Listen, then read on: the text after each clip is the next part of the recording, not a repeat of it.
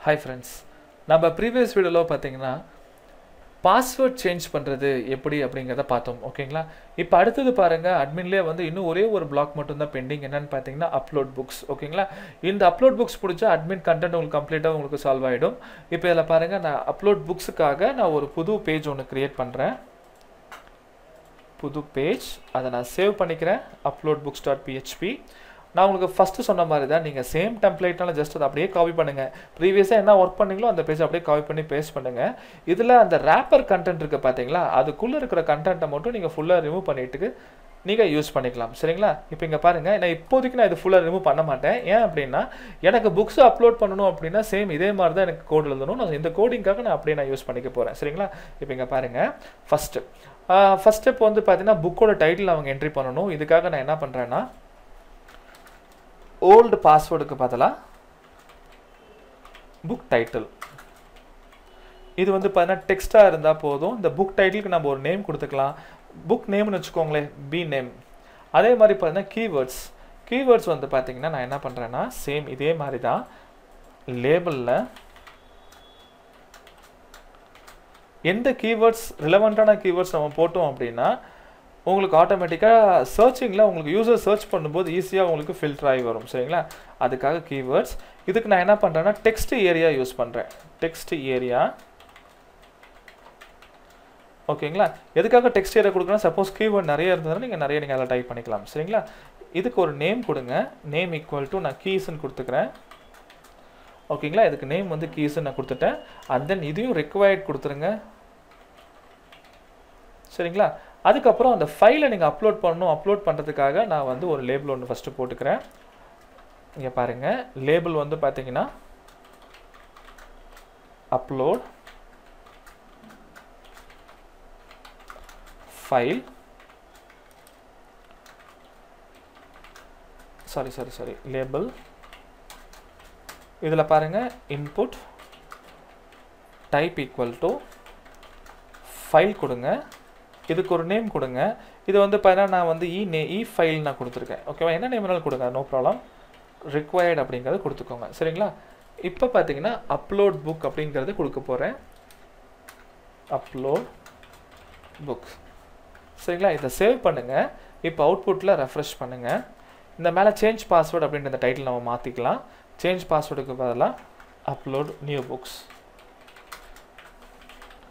ஓகேங்களா books upload கொடுத்துட்டேன் இப்போ எனக்கு வந்துருச்சு and then வந்து பாருங்க இப்போ மேல இருக்கிற இந்த if conditions எல்லாம் மாத்திக்கலாம் சரிங்களா இன்னொரு முக்கியமான விஷயம் என்னன்னா நாம ஃபார்ம்ல வந்து ஆக்ஷன் மெத்தட் போஸ்ட் கொடுத்திருக்கோம் ஆனா இதுல வந்து பாத்தீங்கன்னா நாம இது வந்து ரெகுலரா டேட்டாஸை பாஸ் பண்றதுக்கு மட்டும் தான் இன் கேஸ் நீங்க ஒரு ஃபைலை நீங்க பாஸ் பண்றீங்க அப்படினா கண்டிப்பாக நீங்க n டைப் அப்படிங்கறது போடணும் என்கிரிப்ஷன் டைப் n டைப் ன்னு போட்டு மல்டி பார்ட் /form data இது நீங்க கண்டிப்பா போட்டுக்கோங்க சரிங்களா இது போட்டா தான் உங்களுக்கு வந்து ஃபைல் வந்து உங்களுக்கு ட்ரான்ஸ்ஃபர் ஆகும் இல்லனா உங்களுக்கு சர்வருக்கு அப்லோட் ஆகாது ஓகேங்களா multipart/form data ஓகேங்களா இது கொடுத்துக்கோங்க இப்போ இந்த சப்மிட் பட்டன் பிரஸ் பண்ணனே ஆட்டோமேட்டிக்கா உங்களுக்கு இங்க வந்துரும் இதல நாம அந்த விஷயத்தை நாம பண்ணிரலாம் சரிங்களா இதல பாருங்க நான் என்ன பண்றேன்னா ரொம்ப சிம்பிளா நான் ஒரு விஷயம் பண்ண போறேன் நான் உங்களுக்கு previous வீடியோல வந்து பாத்தீங்கன்னா நாம வந்து நம்ம சர்வருக்குள்ள வந்து பாத்தீங்கன்னா ஒரு ஃபோல்டர் ஒன்னு கிரியேட் பண்ணோம் அந்த ஃபோல்டர்ல வந்து பாத்தீங்கன்னா சேவ் ஆகணும்னு சொல்லிருந்தோம் அப்லோட் அப்படிங்கற ஃபோல்டர் ஓகேங்களா இதுதான் நம்மளோட டார்கெட் ஃபோல்டர் இந்த ஃபோல்டருக்குள்ள தான் நமக்கு எல்லாமே சேவ் ஆகணும் சோ இதுக்காக நான் என்ன பண்றேன்னு பாருங்க ஃபர்ஸ்ட் வந்து இந்த கோட் எல்லாத்தையும் நம்ம ரிமூவ் பண்ணிடலாம் ரிமூவ் பண்ணி நம்ம புதுசா கூட போட்டுக்கலாம் நோ ப்ராப்ளம்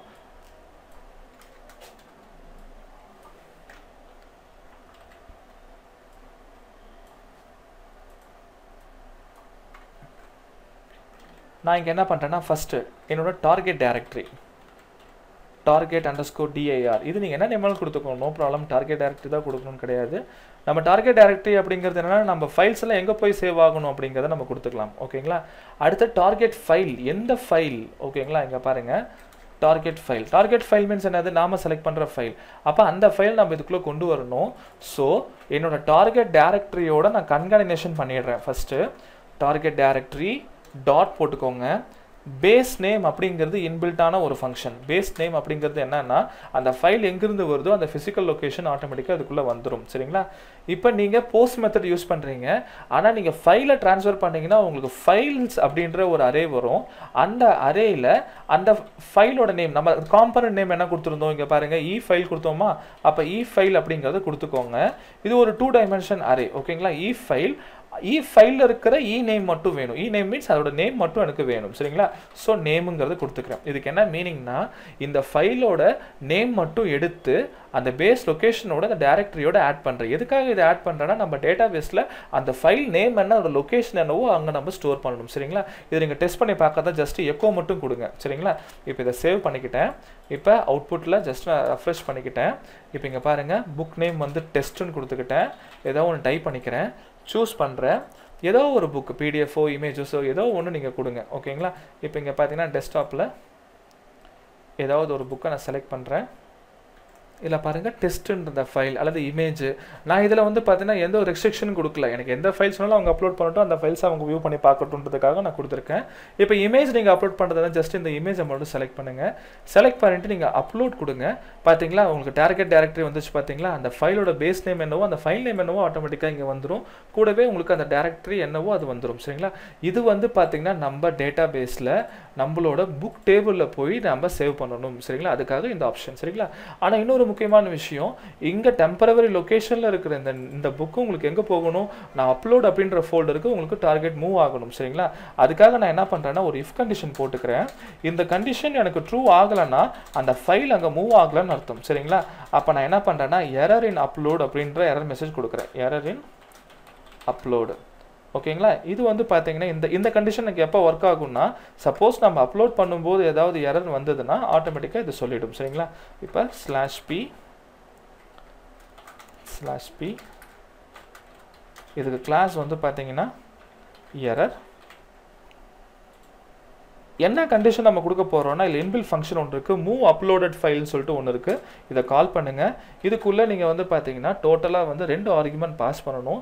ஒரு ஆர்குமெண்ட் வந்து எந்த லொக்கேஷனில் நீங்கள் பாஸ் பண்ணணும் அப்படிங்கிறத கொடுக்கணும். அது வந்து பார்த்தீங்கன்னா நம்மளது டார்கெட்டட் ஃபைல் வந்து பார்த்தீங்கன்னா நம்ம அந்த location file target file name அதை நான் கொடுத்துட்டேன். இப்போ நம்ம டெம்பரவரி லொக்கேஷனில் அந்த ஃபைல் இருக்கும். டிஃபால்ட்டாக வந்து பார்த்தீங்கன்னா இந்த அரே வந்து ஒரு மல்டி டைமென்ஷன் அரே. நேமு நீங்கள் கால் பண்ணால் அந்த ஃபைலோட நேம் வரும். இதே நீங்கள் temp_name ன்னு கால் பண்ணீங்கன்னா TMP_ நேம்னு கால் பண்ணீங்கன்னா ஆட்டோமேட்டிக்காக அந்த ஃபைலோட ஃபிசிக்கல் லொக்கேஷன் காட்டிடும். அது அந்த ஃபைல் ஆட்டோமேட்டிக்காக உங்களுக்கு மூவ் பண்ணி இந்த டார்கெட் ஃபைல் டைரக்டரியில் கொண்டு போய் உங்களுக்கு சேவ் பண்ணிடும். சரிங்களா? இப்போ இங்கே பாருங்கள் டெஸ்டிங்காக எக்கோ நான் குட்னு கொடுக்குறேன். சரிங்களா? GOOD code. இதை சேவ் பண்ணுறேன். அவுட்புட்டில் ஜஸ்ட் ஒரு ரெஃப்ரெஷ் பண்ணுறேன். ஏதோ ஒன்று டைப் பண்ணிக்கிறேன். பிக்சரை செலக்ட் பண்ணுறேன். அப்லோட் கொடுக்குறேன். குட்னு வந்துருச்சு. இப்போ நம்மளோட டேரக்டரியில் பாருங்கள் உங்களுக்கு ஆட்டோமேட்டிக்காக வந்திருக்கும். சரிங்களா? இப்போ பார்த்தீங்கன்னா நான் மை கம்ப்யூட்டர் போயிடுறேன். சி டிரைவில் போகிறேன். வேம்பில் ப்ரோ ஃபோல்டருக்குள்ளே அப்லோட்ஸ்குள்ளே பாருங்கள் நம்ம 266 ஃபைல் அப்லோட் ஆகிருக்கும். சரிங்களா?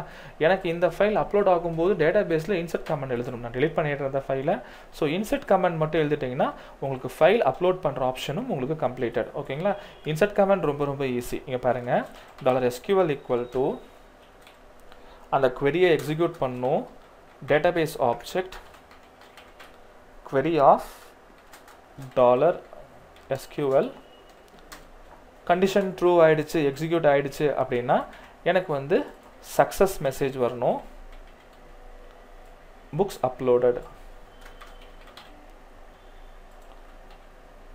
Book uploaded success. ஓகேங்களா?